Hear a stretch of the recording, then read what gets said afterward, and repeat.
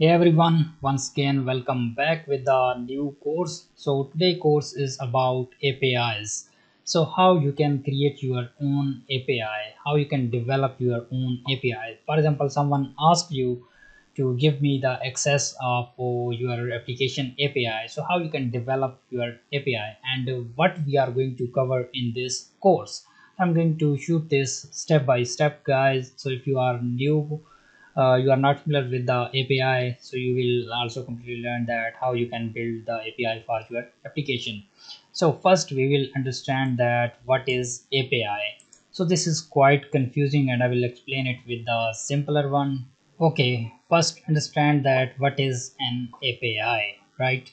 So I'm not going to give it read from the documentation, or not going to open anything like which is API is quite confusing, right?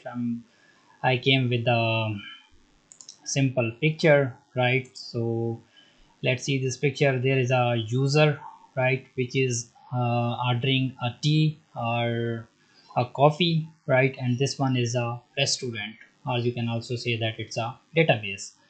And this one is a middleman, is called an API.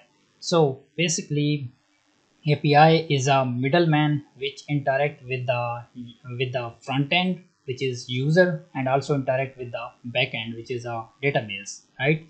So basically the API is a middleman which connects front end and back end. That's it. It's pretty simple, right? So you don't need to worry about what is API. So API is very clear.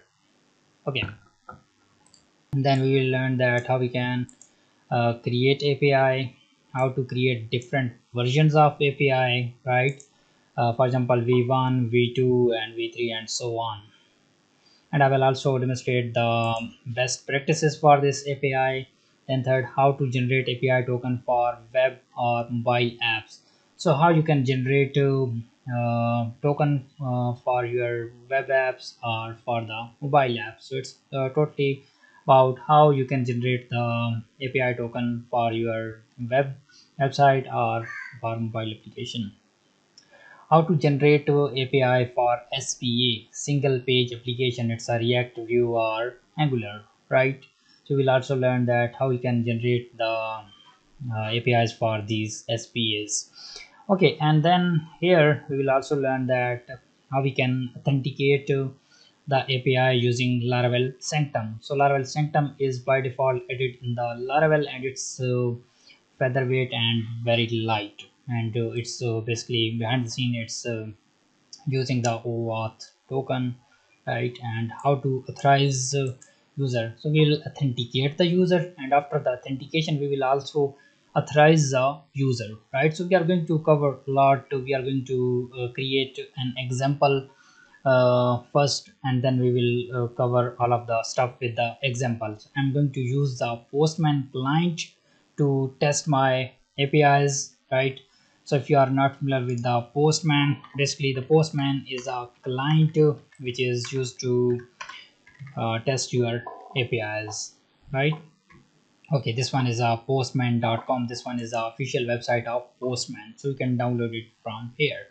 And this is pretty simple. You can download it according to your operating system. Just click on this in your operating system, and then this will be downloaded into your system, and then you can install it. It's a very pretty basic steps like next, and it will be installed.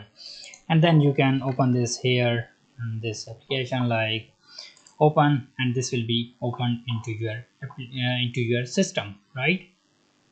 Okay, and we are going to also create a fresh installation of Laravel and then implement it step by step. We are going to create a CRUD app, and then we will secure these endpoints. We will also specify that how we can access only specific user, for example, only logged in user task using API, not using cookies, right?